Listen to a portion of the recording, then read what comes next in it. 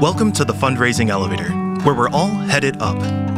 This podcast is a production of Elevate, an online learning platform for fundraising event professionals. We're coming to you today from the studios of the AV department. Please welcome our hosts, Kristen Steele and Samantha Swaim. Hello, welcome to the Fundraising Elevator, where we're all headed up. We have an announcement to kick off our episode today that it is the last chance for early bird. If you have not registered yet for the Elevate conference and you are looking to take your fundraising event to school, be sure to register. Early bird expires in just 2 days on November 8th. This 2-day hybrid event will dive deep into everything you need to increase your fundraising at your next event. We're teaching you how to secure more sponsors, craft a compelling program, and hit a home run for your fundraising. Early bird tickets are until November 8th, so grab them now. Additionally, we want to make sure you know about the Nonprofit Storytelling Conference coming up in New Mexico in just a few days, where you can see Kristen, myself, and our special guest today. So we hope to see you there. And we hope everyone took the time to get out and vote yesterday. And as we dive into today's conversation, we feel like it's really important that we think about language choice. We can uplift and celebrate the communities that we're working with. We can remove barriers. And so we have invited an expert to the table today to join us in the elevator. I'm going to formally introduce him for those who don't already know and love him. Please meet Frank Velásquez Jr., storyteller extraordinaire, social justice warrior, and community connector. With a heart as big as his vision, Frank dances on the front lines of change, armed with an unshakable belief in racial and gender equity. Whether he's dropping knowledge on the conference stage or storytelling behind the scenes, Frank's passion for social justice is as infectious as his smile. And he creatively connects our stories, preserving the unique flavor of each, like a delicious bowl of gumbo. As founder of For the Hood and the mastermind behind the Ascending Leaders of Color Leadership Program, he's forging paths for peeps of color to leave with authenticity, courage, and joy. Because for Frank, advancing equity isn't just a job, it's a movement towards building generational wealth for communities of color to thrive. Frank, you're awesome. Yes. Thank you for giving us your time today and for being here to chat. Thanks for having me. This is exciting. So let's kick it off. Can you explain what deficit-framed language is and the damage it can do to organizations who continue using it? Absolutely. So deficit frame language, really it's a narrative that focuses on the negative aspects of a situation or an experience rather than focusing on the strengths. Some great examples might be, like using at-risk youth, or struggling reader. So as you can hear in those two situations, at risk, that's a deficit. That's a negative experience. I often think about, like, even with Native Americans, stories that we were told growing up were that these were savages and that folks came across the Atlantic and tamed it, but there were thriving communities prior to the arrival of those three boats. So that's how I see it. And then I love how you asked, and the damage that this language can do to organizations who continue using it. I might frame it a little bit differently, saying, well, the damage is really done to the people, to the community. Yeah. And so as those words are reinforced over generations, the harm is happening to them. And I would now, to answer your question, though, the damage it does to organizations is, I feel like there's been a movement around since 2020 of really focusing on community-centric fundraising practices. And so organizations that continue to go down the path of harm, that's the damage that can be done. I feel like if they're not keeping up with these changes that are happening in our sector, that's the damage that can happen with those organizations. I love that. I mean, I don't love that, clearly, but that we're talking about it, and then we're taking a look at how we're speaking about things, because I think also the damage is that inadvertently sometimes we're working against our mission, just simply by how we're framing what it is we're trying to do. I'm wondering, Frank, could you flip those two examples into a different frame? So instead of at-risk youth. Oh yeah. So first of all, and I didn't say this earlier, but the alternative approach to the language is asset-based language. So often, yes, we've heard at-risk youth, and what our brain does is we become socially conditioned to hear certain words, and then we conjure up certain images because we've heard these words over time. So an alternative to at-risk youth might be something as simple as students who are in historically under-resourced regions, or you could say high opportunity youth, which is what Goodwill Industries uses as they describe that population. The second one, what was the second Struggling example? reader. Oh, struggling reader is like just, again, maybe a student who's in a low socioeconomic area, something like that. So what it does is it removes the negative connotation and that puts it on the person, Yep. and instead puts it on the region, puts it on the circumstances that they're in. It focuses on the systemic challenges or disparities that, again, have shown up throughout the history of America. So that's how you can flip those two. Yeah. Well, I think if you are looking historically at the nonprofit sector, well, not even historically, let's look right now. The nonprofit sector, in the word alone, nonprofit, we're starting with a deficit frame, right? Nonprofit, instead of thinking about our businesses as for community, for impact, for enterprise. Sort of big picture, where do you feel like we could be doing better in this sector? I think the biggest first step in pretty much anything that's been harmful is to acknowledge it. And so when you hear organizations beginning to acknowledge the harm that they've done, and whether it's through a statement and then ultimately through actions, that is a very big first step. Because as I mentioned a second ago, we tend to blame, even if we're not outwardly blaming, the words that we use tend to blame the clients for their situation versus, as I mentioned, the systemic disparities that were always present that kept certain groups down. And we can go again throughout history, Native Americans, the genocide of them, slavery, internment camps. So you could keep going on and on and on and really describing how this has shown up throughout our history. Yeah. The way that organizations frame their story and the language they use, we've been talking about, are often some of the biggest pieces to moving mission forward. And I think one is awareness of that, even as something that needs to be addressed or they need to think of. And then we're all in nonprofits. We know all the layers that happen, and sort of the move toward change sometimes is more incremental than we'd like. Sometimes there's a lot of having to move stakeholders forward.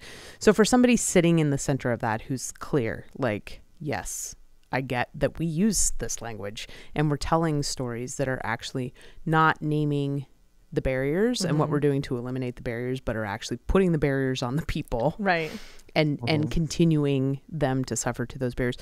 Where can folks even start? Because I think sometimes with big change, there's this paralyzation that happens just even at understanding, like, where do I start to impact this? Such a great question. I think one of the biggest fears I hear a lot from fundraisers is, they're afraid that the donor is not going to give if they frame it in an asset-based way. And my response to that is, if it continues to do harm, then you have to reconsider, or just re-educate or educate our donors further. So where to start, I think, is probably there. I'm not going to name the person, but a couple of years ago, this is a major fundraiser. We had a conversation and they said, Frank, the donor-centric model works. There's money coming in. I don't know too much about the community-centered model, and until I see different, I'm going to continue down this path. And it was so disheartening because my response back would be, yeah, maybe these organizations are getting money, but does poverty still persist? Do these issues still continue? And they do. Yeah. And so any short-term gain of money, to me, is not worth it if you're continuing to do harm in regards to how we describe people, how we talk about people. I can even go as deep as a personal one for me, where I said something, or I was taught all of these donor-centric practices focused on a client's tougher parts of her life. And we did not get her permission, her consent, or even though we said we would, in regards to her reading the final draft.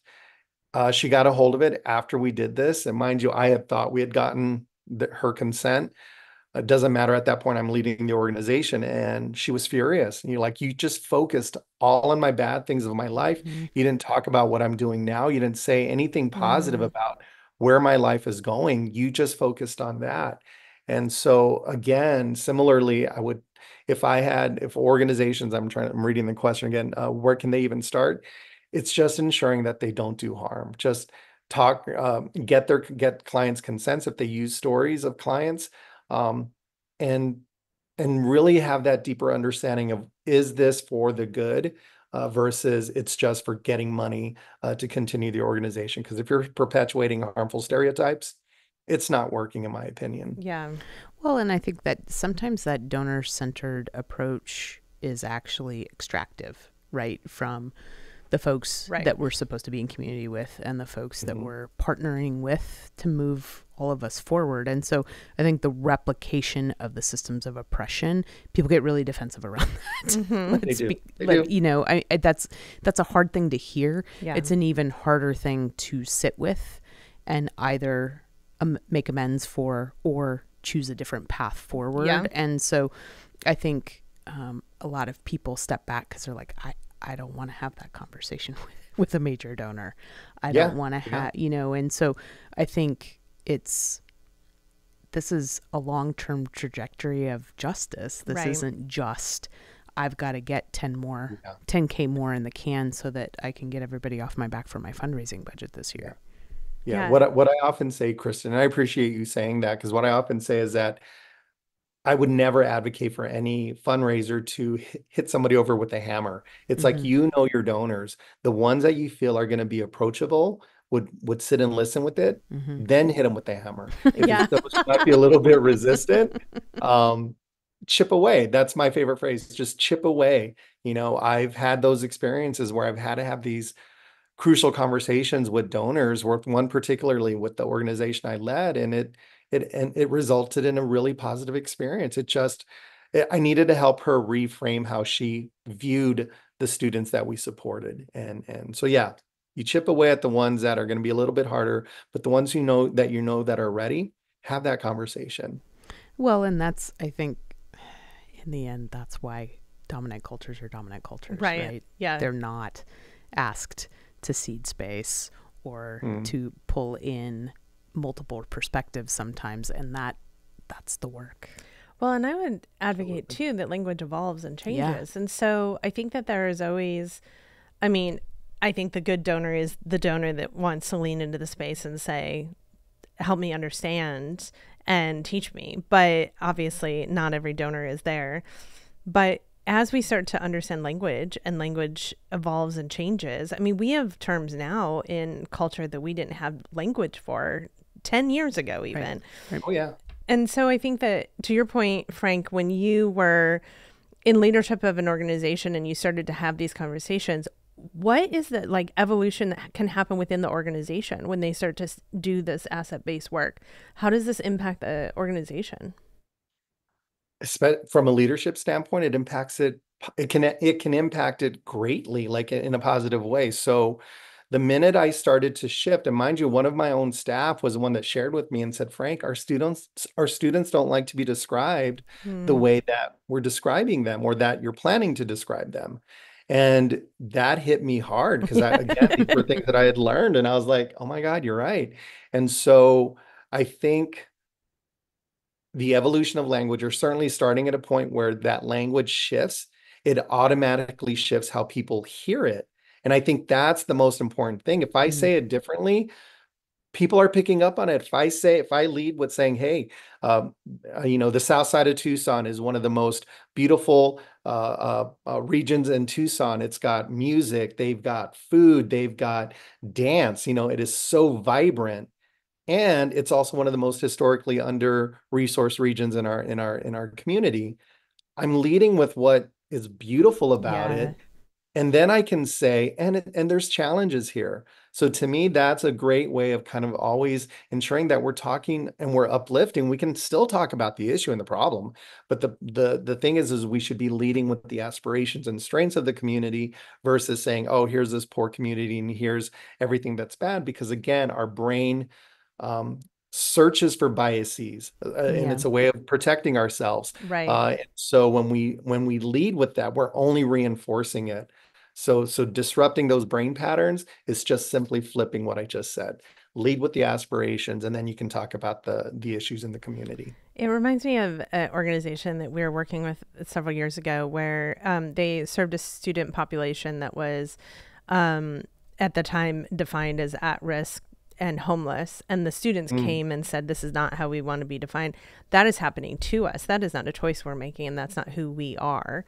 That is happening to us. And so the students got involved in actually being a part of the conversation about how do we define and bring people into the conversation about who you are. And, you know, beautiful language came out of that conversation. Like, I'm an artist, I'm aspiring, I'm, you know, on the edge because I've been pushed out by society, but I'm, you know, I have dreams, I have aspirations. That sort of shift was a powerful engagement with the client base and the community and service, but also then created a really cool narrative to be able to share with donors and bring donors along, so that the language evolution was something that could kind of be both a revolution within the organization, but also a education moment for donors. Yeah. And I know we're going to talk about this in a bit, but for sure, when I hear you say how those donors are now receiving that message, I mean, who wouldn't want to give from a place of support versus a place of pity when you hear those stories? You know, and again, historically, we talk because, oh, those poor kids, let me give them versus what you just described, students saying, no, these are my dreams. And that's where, and again, I know we'll talk about it in a bit, but that's where the transformation happens, where donors are really feeling what that community that they're a part of really looks like and what they're striving for. Yeah, we all make fun of the like commercials that were like the sad animals in cages, or the, you know, for pennies a day or a cup of coffee a day. But that was like deficit based, where we were framing and looking at, oh, these poor kids or these poor animals, help them out of it, pity, versus really thinking about our missions are much more complex and robust than that. And what we're doing is much more impactful than that too. It's a lot of, I think that's been endemic in the sector. Yeah, you know, it's baked into the have and have nots. It's baked into the, oh, I'm going to use my dominant position to help over here. You know, that we look around and define things that we can do that way versus. It's like pennies for the poor. I don't want pennies for the poor. I want to end poverty. Exactly. That's exactly right. Exactly. So Frank, once folks can see that they're utilizing deficit framed language and they move into this idea of asset-based language, can you talk about the move to transformative language? It's interesting because I love this question, and as I was reading it, I wanted to start or lead with by saying asset-based language is transformative. And to me, then it becomes consistent. The more that you use it, and again, I know we'll talk about it in a sec, when we can help not just donors, but any person who might be a stakeholder for the mission of a nonprofit, see things in a way that is not transactional, that is absolutely like, this is your community, this is our community. That's where the transformation happens. So it begins with asset-based language, and really, as I said, to me those are interchangeable. Asset-based language is transformative, and then it's all those other added pieces. You can talk about, you know, overhead differently. You know, don't call it overhead, call it core mission support. You can talk about all these other pieces that helps donors really see the impact of being involved in certainly those languages. It's literally what I've said before, just disrupting those brain patterns that we're used to and that we've been socially conditioned to hear certain things, break out of those patterns and find a different result. I almost feel like the transformation is the result. I like how you framed it, the consistency, just that continuing to show up, continuing to put the assets forward. And then what comes of that and your practice of that becomes contagious and transformation. Yeah. And something that your donors walk away also framing differently. If the stories that we tell that like stick, that people think about, that they walk away thinking about, if those stories are based in asset-based language, they'll tell the story differently. So you create a different sort of ripple effect when you're Absolutely centering yes. your stories. This is big. This is good. I love that we're talking about this. We're going to take a quick break and then we'll be back talking about language and why it matters. Unleash the power of events to energize your donors and amplify your mission. Join us at the Elevate Conference in 2025, where you'll learn the essential tools for planning a successful fundraising event. Book your tickets now for March 12th and 13th. This dynamic hybrid conference, hosted at Avenue in Portland, Oregon, and streamed live for our virtual audience, will equip you with practical tools, demos, and templates that you can put to work immediately. Don't miss out. Secure your spot today at Elevate 2025. Visit elevatenonprofit.com to register now. Elevate Conference 2025 is brought to you by Swaim Strategies and the AV Department, powered by elevatenonprofit.com. Welcome back. We are here talking about the power of language. Frank, I'm wondering if you can talk about what resistance to asset-based language looks like. Yeah, I mean, it's new. And usually when I have these conversations with fundraisers, I'll state at the beginning that, look, this is new information. All I ask is that you process it. And if you've got additional questions as we're going through it, let's go through it. And I will still have some people in that space feel a little resistant. And I'll give you an example where somebody said, well, what if this asset-based approach just becomes another trope of just, they didn't use the word manipulation, but basically saying, it felt like in the statement that they weren't fully buying into using asset-based language. I didn't respond to him or them. I don't know if it was a him or a her. I didn't respond to them because we were still moving through the chat box. It came up quickly, then left, but I saw it in the survey feedback form. What I would have liked to have said to that person was, well, in the absence of a different approach, what would you do? If these are my only two choices, I'm going to go with the asset-based approach because I know it's much more community-centered. I know it's much more uplifting to the communities that we serve. And if somebody ends up using it in a manipulative way, I can't control that. All I know is that this is a way that it's a starting point. We need to have a starting point and how it moves through. And as Sam said earlier, the evolution of language happens anyway. What I'm saying today that is asset-based may not be in 5 to 10 years. And we just continue to evolve. So I wish I would have been able to say that to that person in real time, is like, in the absence of anything else, I would highly recommend using this approach because of how it chooses, or it starts to disrupt those brain patterns on how we talk about communities. And it absolutely stops the process of perpetuating harmful stereotypes. Yeah. Well, I think part of this work, whenever, like, there's a number of areas you've touched on, Frank. You've touched on ethical storytelling and the importance of consent. You've touched on the power of storytelling and the language we use. And you touched on community-centric fundraising versus donor-centered fundraising. And I think whenever we dive into work that is intended to evolve, to move the sector forward, we have to look at progress, not perfection, right? Like we have to be willing to explore and ask and learn in order to see change and impact grow. And there will be times that maybe what we say isn't what we hope the impact will be, or maybe we have an unintended impact.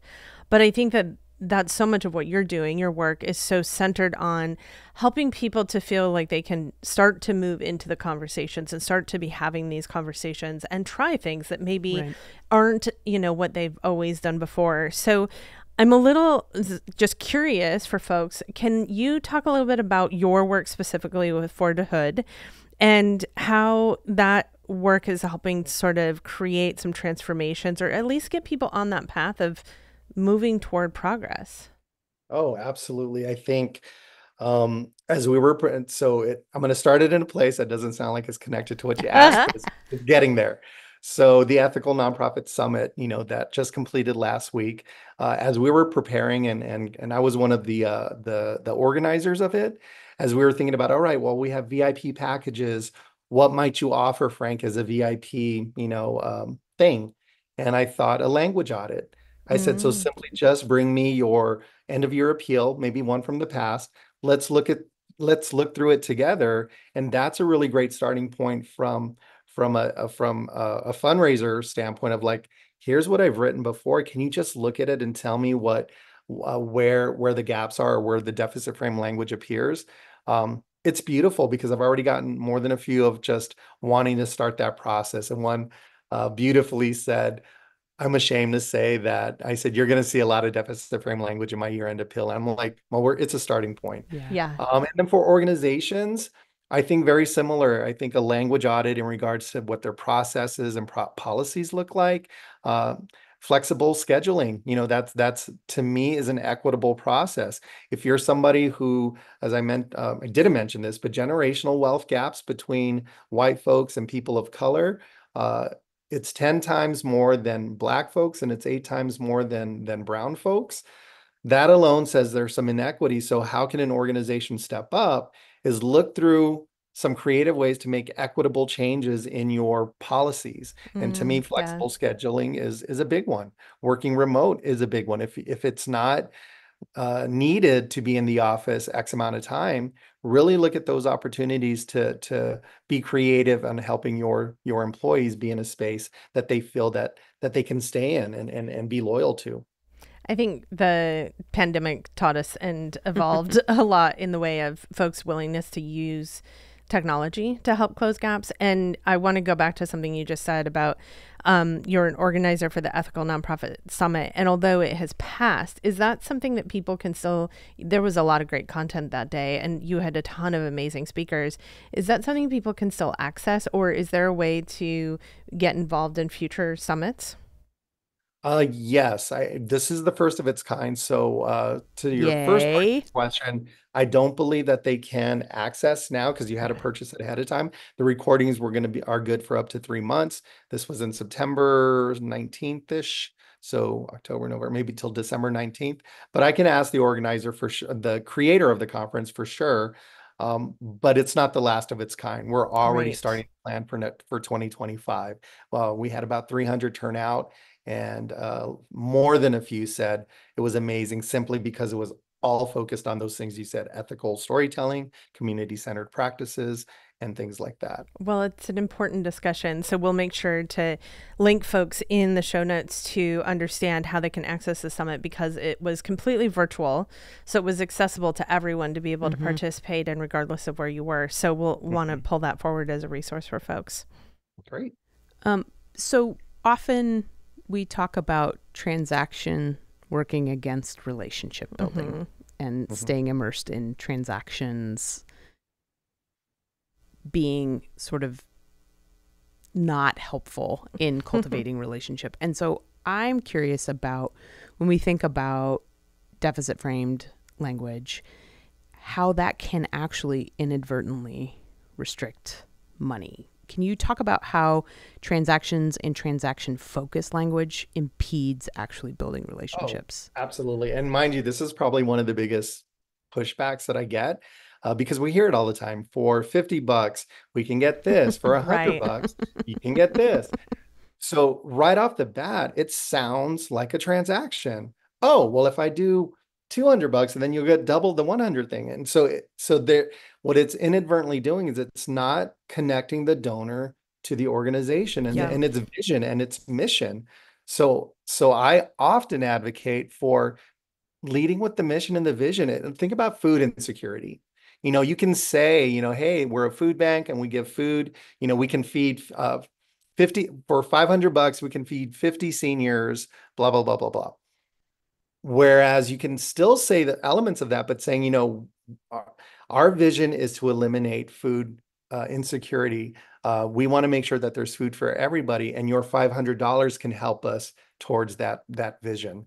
It's a much different way of framing it, versus a transactional point, and then using in the vision. And you can even combine those elements. You can still say, your $500 is going to feed 50 older adults in our community and really help us make a move toward eliminating food insecurity in our community. So again, there's ways to do it, but if it's strictly just for $50, for $100, for $1,000, that's where we're inadvertently restricting the gifts, because then they might only give the gifts in a programmatic way versus in an unrestricted way. When you're giving gifts towards the vision, you're basically telling the organization, here's the money, use it any way you want. And as we know in the nonprofit world, we need those unrestricted dollars to do the work. Yeah. They're so hard to come by. And it happens in event fundraising all the time. That paddle raise moment is the moment where all of a sudden you went from this like compelling, impactful narrative that you've been building through your event about the work you do, the impact you have, the mission, the client you serve, the transformation that the client had. And if you've done it well and ethically, they've told their own story, please.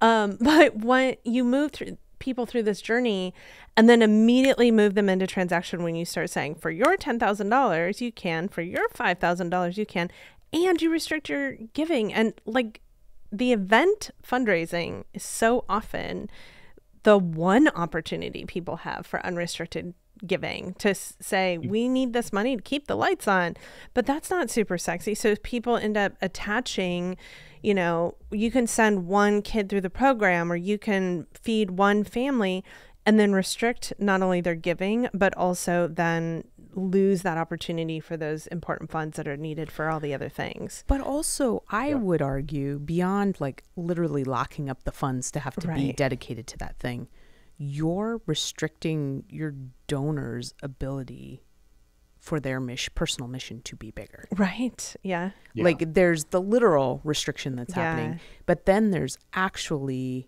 this restricted moment where you're not allowing your donor to come into the asset space with you and really transform. That you're teaching them, no, I'm going to ask you when we need this thing, or I'm going to ask you for this specific amount, and this is how you're going to measure impact.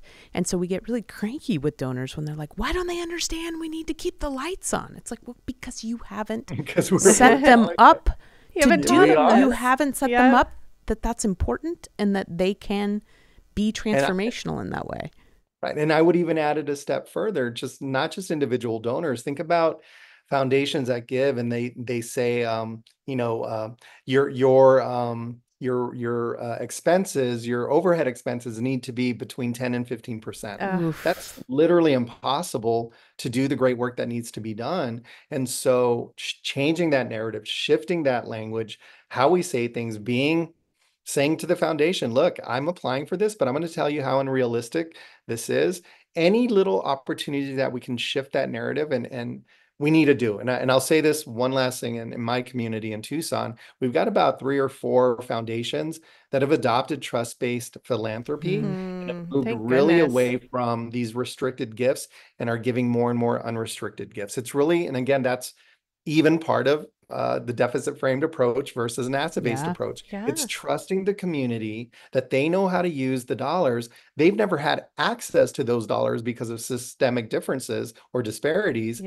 Trust that they know what to do in regards to moving the needle, because right now it's not working. It just isn't.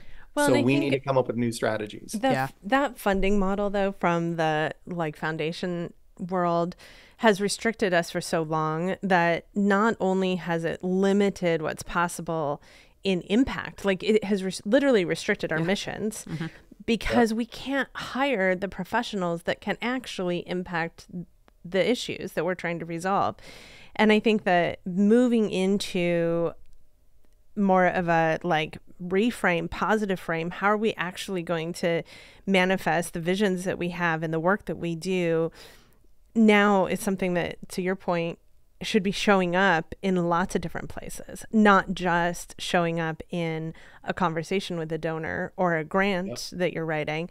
How do you see language changing when you think about approaching a sponsorship solicitation or the different audiences you're talking to? How is this change impacting those audiences? I think similarly what we just said, I think a lot of in terms of sponsorships, it's painting a new picture, creating a new narrative to those sponsors Mhm. of a larger impact and what the need is. The transparency, I think helps as well. It's just, and I see this even I have a day job and it'll remain unnamed, but it's a 501c6 nonprofit, but they still seek dollars and sponsors just as you asked. And often I can see, and I'm not the person that's seeking them, I can often see that dynamic of like saying what they feel that the sponsor wants to Mm, hear yeah. versus the larger conversation of like, look, this is what we need, and here's where we're struggling, and this is your community. So again, to me, it's just using that asset-based and creating a sense of belonging, which is what I say in my session when in a couple of next week Yeah. that I'll be talking about that. Creating a sense of belonging with the sponsor, I think will go a long way and should go a long way. Will it be 100% successful? Probably not. It's a shift, but I think we need to start taking those steps in that direction in order to secure sponsors that I would even say, kind of to Kristen's point, at a higher level than they've given before, Mhm. because they have a fuller picture of what the needs are.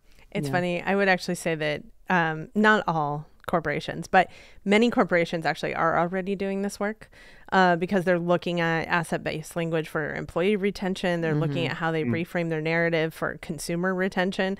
And I think we're actually behind in the nonprofit sector. So I actually have seen that when you speak from the strengths and the benefits and the impact of the work, it actually moves the sponsor along with you further faster. I have seen that in event programming as well, like your event script and moving an audience. That sense of belonging is so important right now. We're seeing that is a huge motivator for why people support and give, is that sense of bigger connection, bigger impact, collective action, being a part of something outside of myself. So I think that while it may feel foreign to some, it's overdue in other areas, and it might allow the nonprofit sector to catch up a little bit. Agreed. Frank, I'm wondering too, I'm thinking about the impact of deficit framed language for trajectories of nonprofits. Thinking about, what is that vision forward when we're fulfilling on a part of our mission? And that if we're constantly defining people by the deficit, then what do we do after that, right? Like, let's say our mission was X to fix X deficit, and we've done it. Do we cease to exist? Like, I feel like it's baked into limitations as organizations, Right. that if we're coming from a place of not only asset, but transformation, that we actually could expand our mission in a really compelling way to envision a different future. Not only we're getting rid of this deficit, but we're collaborating. We're building We're co-collaborating with all these other people to build this transformational world or community or neighborhood.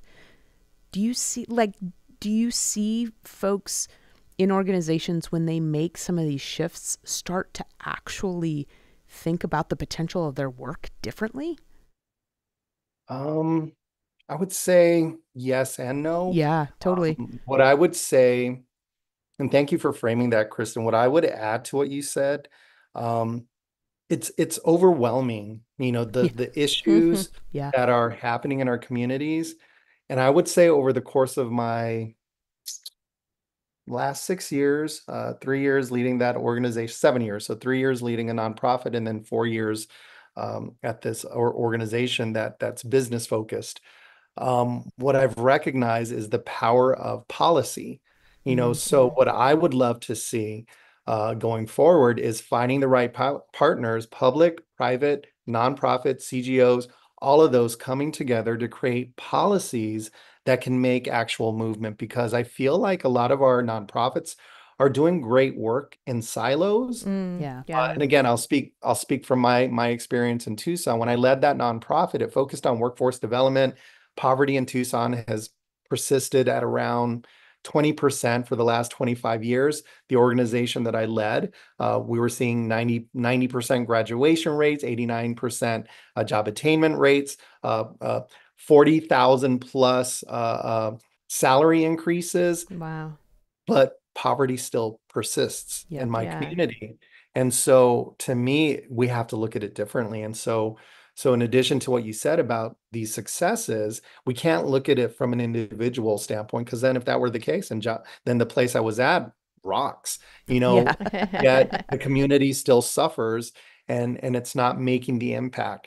And so any opportunities, what I've learned in the last 7 years is collective impact. We need to find the right partners to create policies that can be embedded and really help our communities, so that we're not at 20% for the next 25 years. So that would be my only addition, is that's what I'm saying, is that I want to see more collective work, partnerships, private and public. We need everybody involved to make the changes we need to make. Frank's like, transformative language, transformative gifts. No, I want to transform the whole sector. That's right. It is where the work, I mean, we have in our community seen an impact from that kind of collective action, where we have a lot of strong policies that are creating protections in our state that don't exist in some states. And I feel very lucky, because I feel like we have some safety and resource in our state that is because there has been a mix of elected officials, business leaders, nonprofit leaders, multiple different causes rallying together in alignment with funding and grant funding organizations to create a policy agenda that has then created some protections. So I agree. I think that like we can't keep sort of just plugging the hole or putting the Band-Aid on, right? And so often some of our missions are just that like temporary, we're getting you through the day. But how do we, not just feed someone, but how do we teach them how to fish? How do we, solve the bigger systemic issues? And to me, that is in transformative work, transformative collaborations, transformative language. So I think that this is a door to walk through in order to start to do that bigger picture work. Yep. You have to believe it's possible first. Yeah. Right. And that's, to me, what I hear some of this doing for organizations in sort of shifting perspectives, is folks believing that that asset is possible, versus continually being identified or identifying by deficit. It's a shift. It's a paradigm shift in a lot of ways. I actually think we have a really salient, relevant way to frame this too, in that if you look in the media and the election, you can see, for example, one campaign is leading deficit-based and one campaign is leading asset-based. Absolutely. And you can see the impact of the asset-based is creating a movement, right? And it is creating an energy and pulling in voters, people, individuals that haven't been or haven't felt like politics were for them. Right. And that sense of creating and co-creating something bigger, I think, is really powerful. It certainly is appealing to me from that sense of, I want to dream beyond this. I don't just want to fix the problems. I want to dream of a different, better future, not just the Band-Aid solution. So I think it's a really very present example of how those language choices make a difference. Through the ads, absolutely. You can see one is completely deficit framed and the other one is asset based. Well, and I think they definitely speak to those who want to take collective action, those who want to be a part of, move into the asset based. And if we're building missions, we want people moving into the work we're doing. That's true. Well, we're going to take a short promotional break, and when we come back, we're going to ask Frank to step into the fundraising elevator with us. So we'll be right back.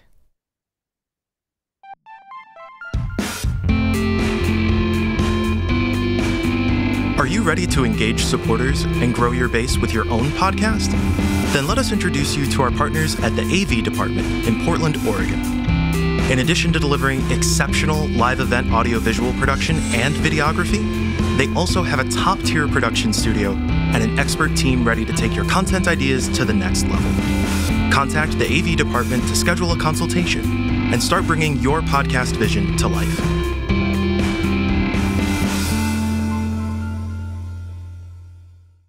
Well, welcome back, Frank. Let's jump into the fundraising elevator where we're all headed up. We ask all of our guests for one tip, one recommendation for our frontline fundraisers about what they can do to head up. So if you were to give a little sage piece of advice or wisdom, what would you suggest? Well, I can sum it up in 3 words and then I'll explain. But it's do no harm. It's really important that I think one way you can do no harm is if you're writing a story about a client in a deficit framed way, imagine you're that client and would you want to be described in those ways? And if you feel the ick, then and shift to slick. So that's what I would recommend. Do no harm. From ick to slick. I love it. It's a t-shirt. So if folks want to learn more, we're going to put a link to your introductory guide in using asset-based language in the show notes. If folks want to get a hold of you, if people want you to help take a look at some of their stuff and point out, kind of cast a little bit of light on where they can focus attention, how should they do that? Oh, so yeah, codaforthehood.com. It's the number 4, DAHOOD.com.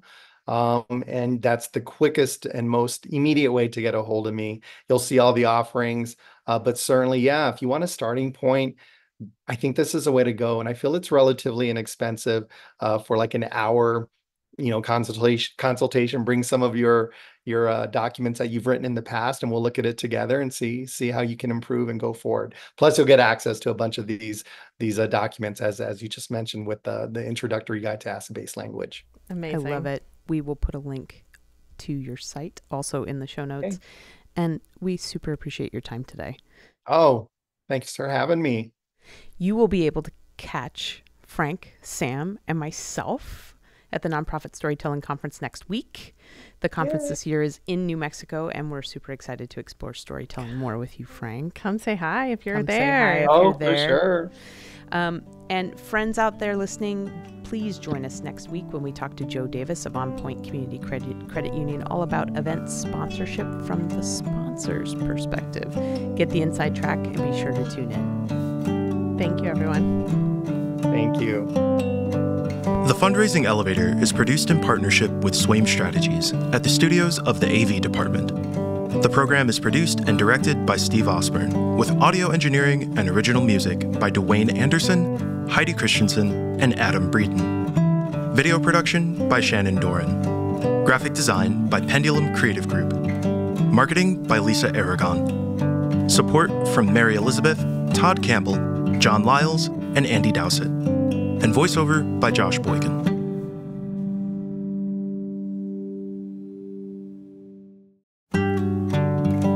Friends, before we leave you, we want to ask for your help to make the podcast grow.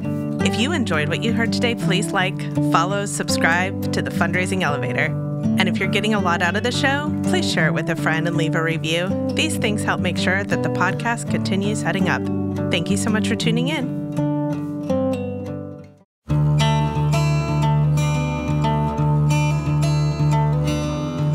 Ready to take your fundraising to the next level?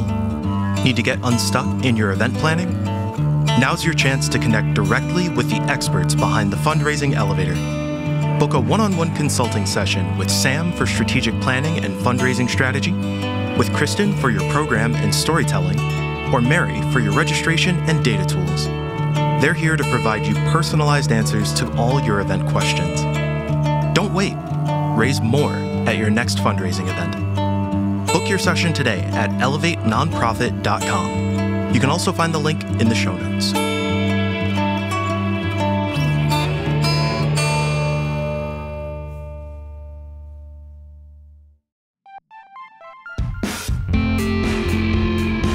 Event planners are discovering Avenue, the Pacific Northwest's new AV-forward event venue, intentionally designed with nonprofit fundraising events in mind.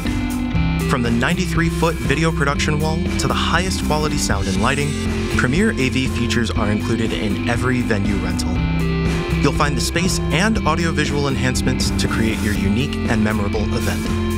Visit avenueportland.com to schedule your personal tour.